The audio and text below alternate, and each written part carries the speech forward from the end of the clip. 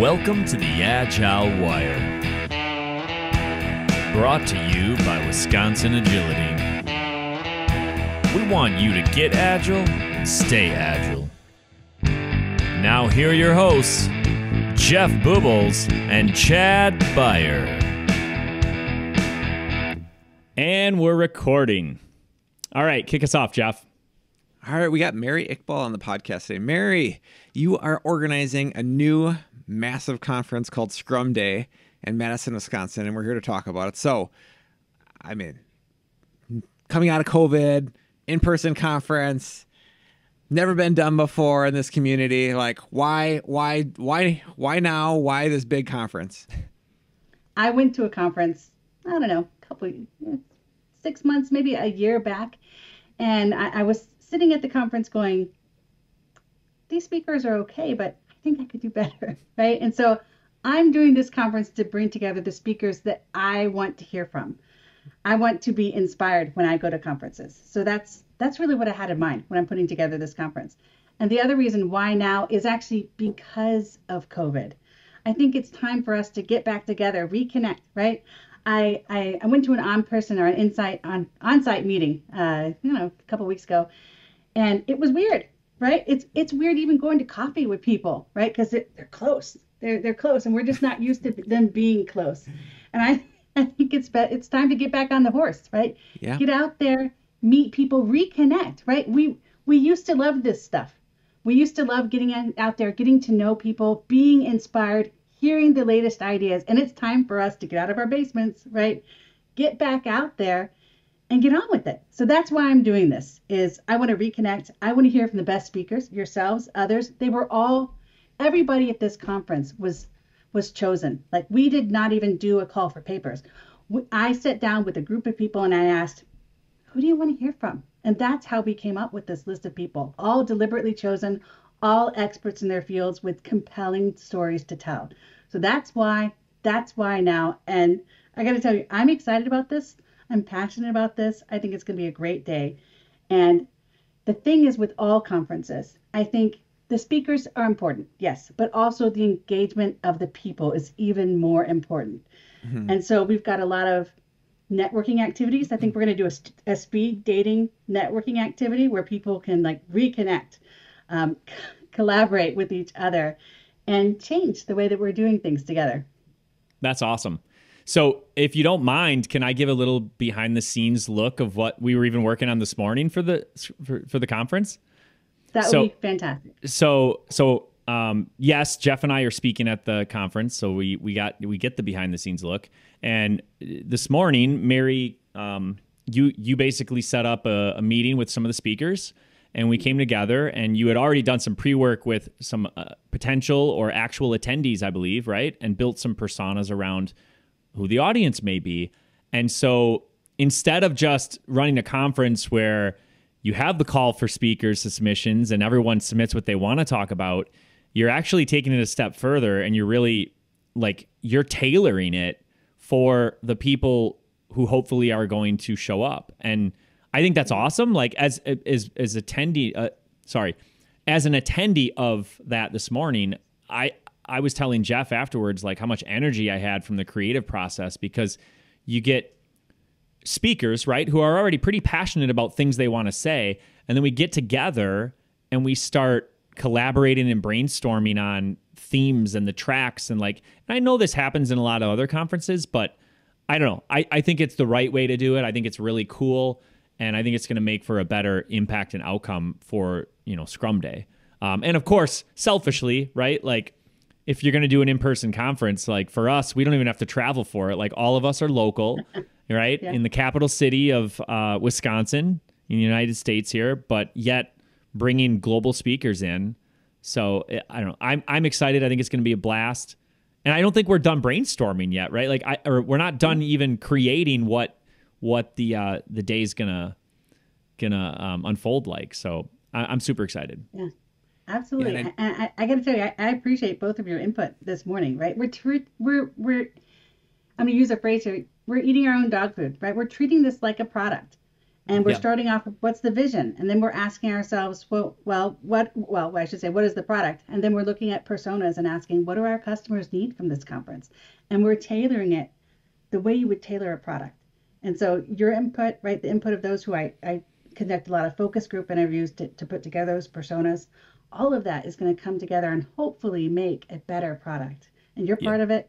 The customers are part of it. We're doing this together. Yeah. Yeah, we've been a part of a lot of conferences where, they tell you a theme, like, can you try to make it around this? And can you pull this in somehow? And Chen and I, even when we go there, we hear the keynote speaker maybe, and we're like, okay, let's try to take that and now incorporate this into our talk. And we'll try to like sync things together, just to like tie nice correlations for people so they have this consistency throughout the day. But that doesn't happen all the time. And here you're starting in the beginning and getting everybody involved who's going to be doing the talk to like build this together in a collaborative nature, which I think is just an awesome thing. And I see it on LinkedIn too. Like you're building a community of people that are helping you promote it, helping you get the word out about it. And it's not just you. I know you're spearheading it and doing a ton of work, but like you're getting a lot of people involved. And I think that's going to make all the difference in this conference.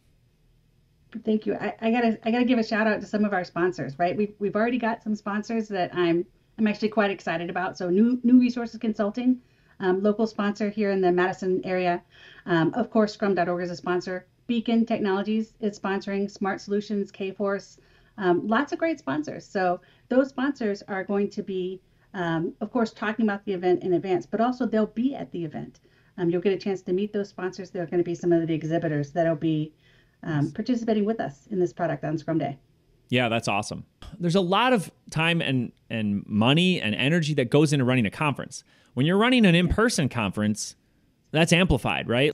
It is a lot of work, but I'm actually loving every minute. I don't know why. It's something I love, this idea of we're here to share, we're here to learn from each other, we're here to take the best ideas and talk about them and make them better, right?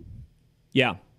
So can we give our listeners maybe a little bit of a teaser? Like beyond just the organization of it, like what is the outcome impact we're going to try to make for the attendees? So some of the things, I'm actually gonna have to bring up my notes because I want to say it precisely. We had a speaker conversation this morning where we talked about what are some of the things that our target market is looking for in a Scrum Day conference.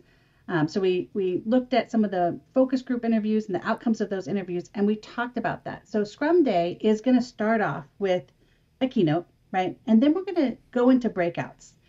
And in those breakouts, each breakout has a target market, right? There's going to be breakouts for Scrum Masters, a breakout room for product owners. There's going to be a series of speeches there. We'll have a breakout room for executives and leaders. We'll have a breakout room for developers, and then a separate one for connections, right? Connectivity. And that's going to be all about really networking.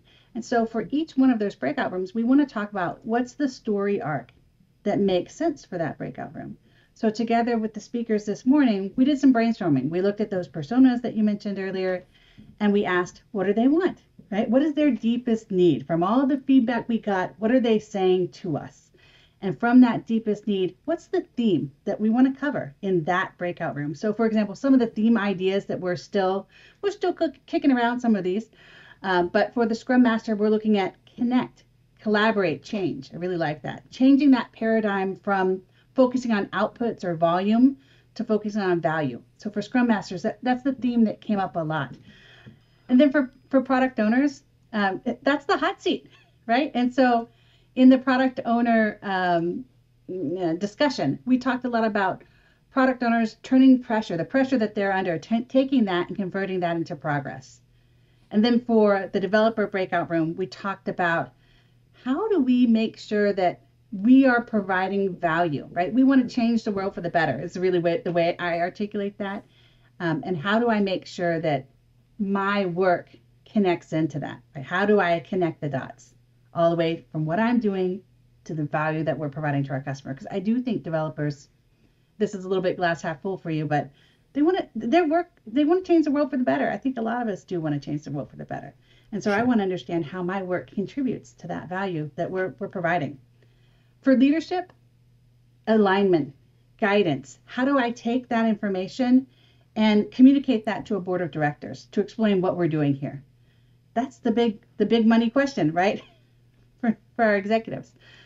And then we didn't talk too much about the networking room, but the way I think of that room it's about making connections, learning from each other, give ideas, right? Give advice, get advice.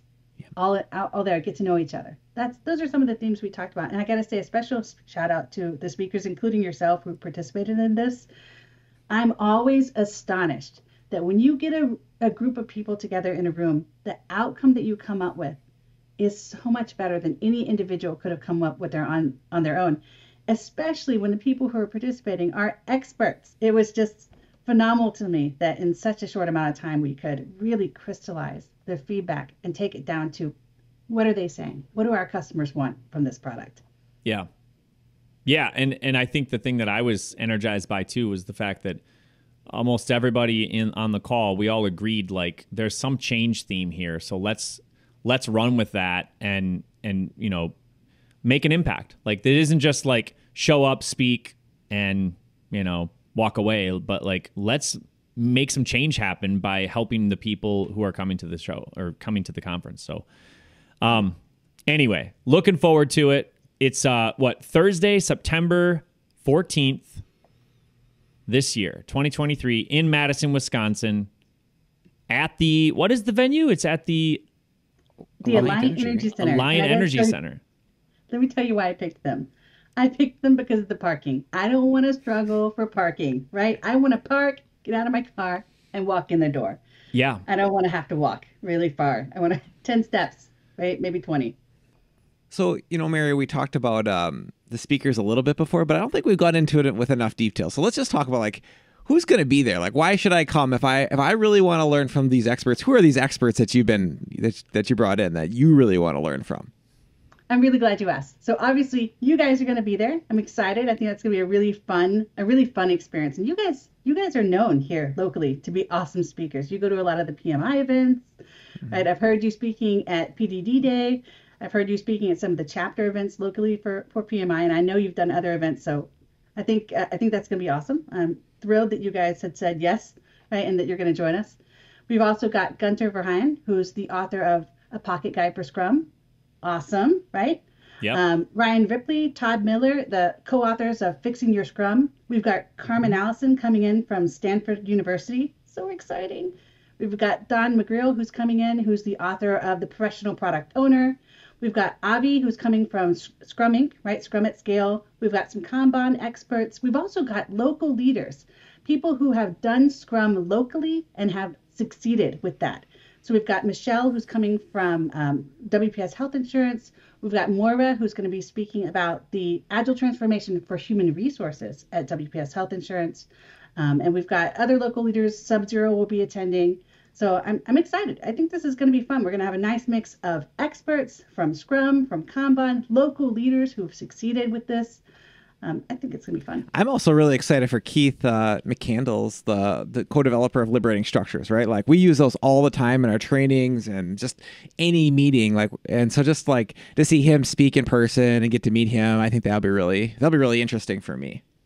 I'll give you a little tidbit about him. So for our morning, normally you see a morning keynote, right? And we'll have some morning topics and a morning keynote. But Keith is going to come in and do a liberating structure with us, which I'm super excited about. He has told me that he's going to facilitate a conversation with everybody who's there, no matter how many there are.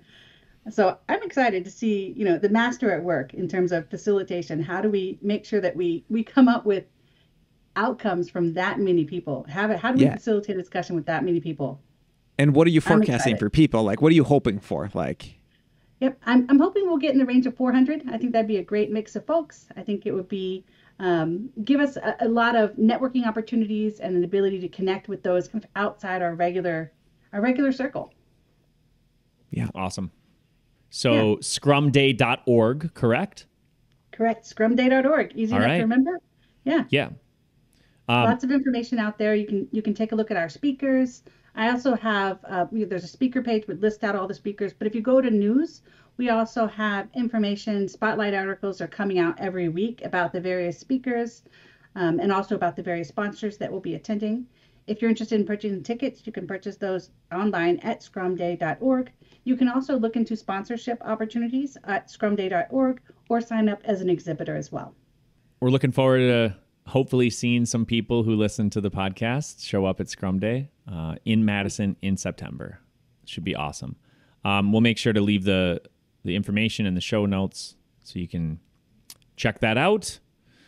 I'm curious, Mary. So we've worked together some in the past, and since then you've, I guess part of how you're sponsoring and running Scrum Day is also through your company, right? So your company, Rebel Scrum, correct? That's it. Yep, Rebel Scrum. Has probably something to do with Star Wars. No, I know it does.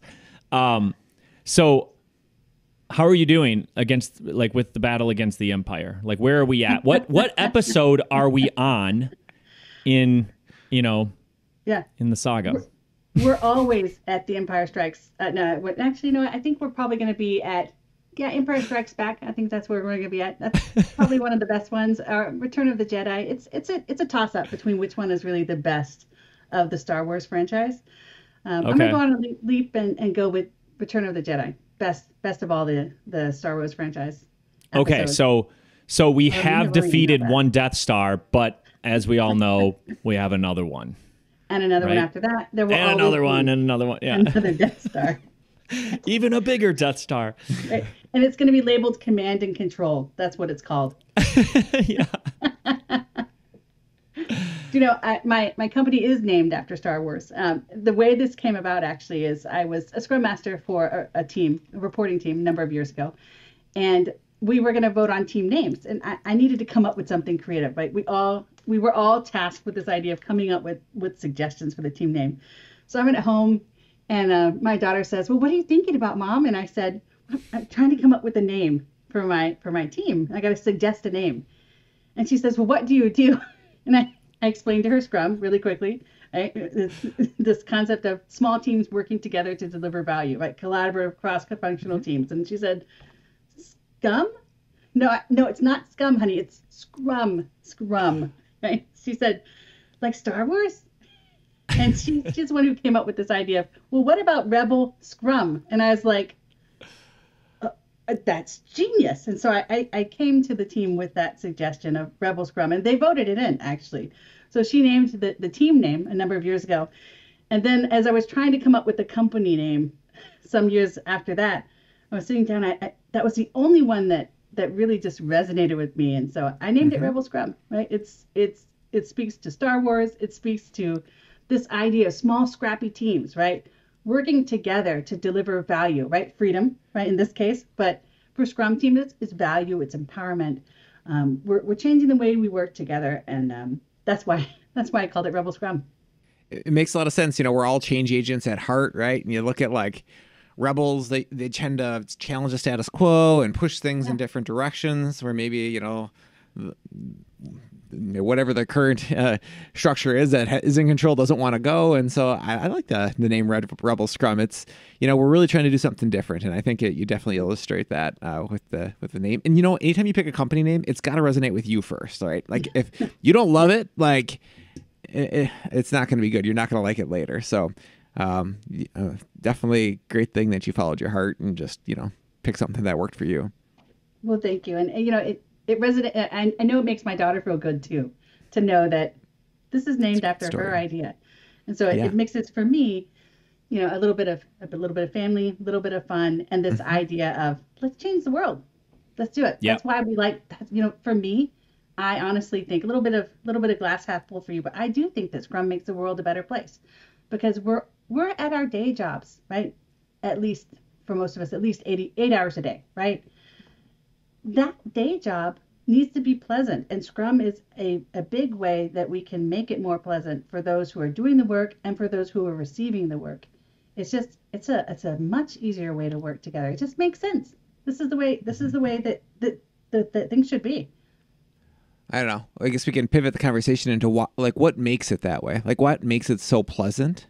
What are the core things that make Scrum a pleasant place to work? Why should somebody care? Why would a person doing Scrum or being on the team, why would they want to do it?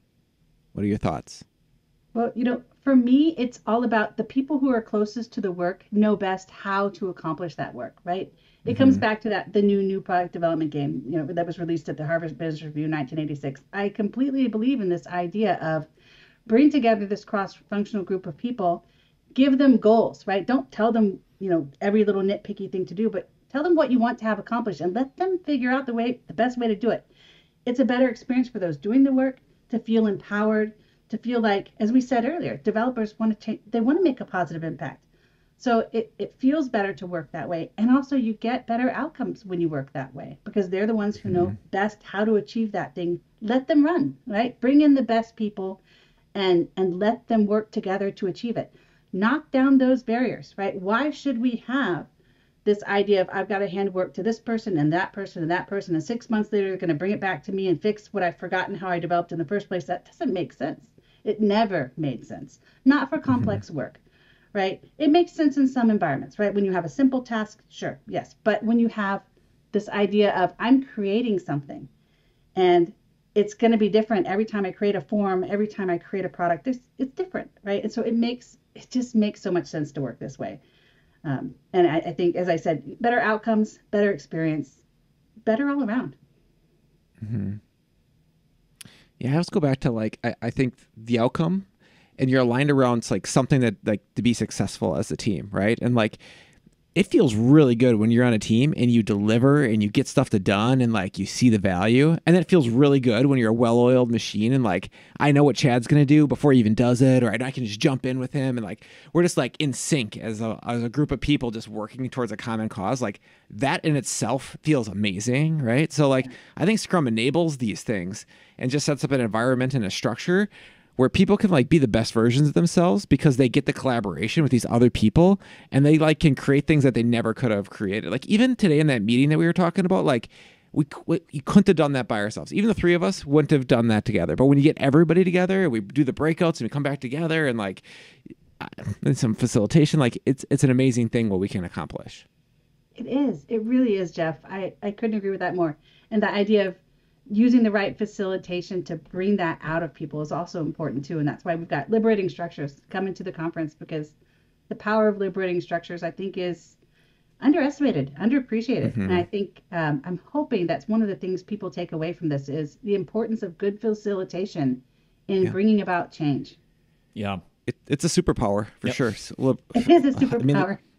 Facilitation. When I was Agile coach, young Scrum master, kind of just getting going, being a really good facilitator got me into a ton of rooms where I probably didn't belong. And I got to learn a ton of things and got to influence in different ways and have different side conversations afterwards to influence. And so, whatever your superpower is, if you don't know what it is, facilitation could be it. It's a very learnable skill and a lot of organizations need it. Yeah, absolutely. Yeah, I was going to say the same thing because Jeff and I talk about this all the time. Facilitation is this superpower that just has to be unlocked, and liberating structures are great at doing that. It's one of those things that you can't unsee in a good way, right? Oh, now that I know about liberating structures, I'm never going to want to attend a painful, boring, process-heavy, status-y meeting ever in my life again, right? You're ruined in a good way. And I think if anyone can leave, whether it's Scrum Day or even if you're just hearing the podcast and you go investigate liberating structures after this, it really does change. It's sort of I'm going to relate this back to your Rebel Scrum, right? In Star Wars, it's like the Force. It's very strong in some people. And when there's a Jedi level facilitator, everybody can feel it, right? You can move things in a different way. And a young Padawan might struggle to make that impact because they're learning their facilitation skills, right? So I just feel like there's a spectrum there, and liberating structures really help people take it to the next level. I'm speaking from experience. I thought I facilitated things relatively well, and then when I really discovered liberating structures, it just took it to the next level. In large groups especially, right? Microstructures for facilitating and scaling facilitation. I'd never even thought about facilitation that way until I discovered liberating structures. And I love that you brought the Padawan reference into that. That was fantastic, just fantastic. And I would say if you are a Padawan, then I suggest you sign up for, or at least consider signing up for the Professional Scrum Facilitation Skills class from scrum.org. I think it's transformative. I think it's fantastic. And I've heard from people that it really helps them because you also get to practice facilitation in a safe space, which, that's really invaluable to me. It is. I mean, that's, the coaching classes that I've taken too that were so transformative for me. That's what really made the difference. Like, in a 3-day boot camp where you're practicing a coaching stance, it's mocked, but you're going through the mechanics and motions, and it's always awkward and mechanical in the beginning. But when you keep doing it then in a real working environment, in the real world, it just eventually it comes to you, right? And then it becomes second nature. Whether it's how to facilitate a terrible meeting, or not terrible, but save a meeting from being terrible, I guess is what I meant to say. Yeah. I don't know. I lost my train of thought, but it's fun. Like the facilitation piece, I think is worth the price of admission for Scrum Day alone. And yeah, you definitely should run with that analogy for Rebel Scrum. You can have different like Jedi level certifications or something for. Awesome. And then of course, when we attend statusy meetings, we know that those are that's the dark side, right? That's the dark side. Absolutely. When you're in a meeting where there's one person talking and everyone's video is off and no one's engaged, that's the dark side. Yeah, the dark side. Couldn't agree with that more. All right, this has been a great conversation, Mary. Thank you so much for joining us and talking to us all about Scrum Day. We will put all the links to everything in the show notes. At this time, is there anything else you want to plug before we call it a day? All right. So, why should you come to Scrum Day? Come to Scrum Day to connect. Come to Scrum Day to collaborate. Come to Scrum Day to change, right? To change for the better. That's what it's all about. Awesome. Right. So thanks, Mary. This was fun. And obviously we'll see you at Scrum Day. But we hope to see everyone else there as well. If you found value in today's episode, share this with a friend. Until next time, get agile and stay agile.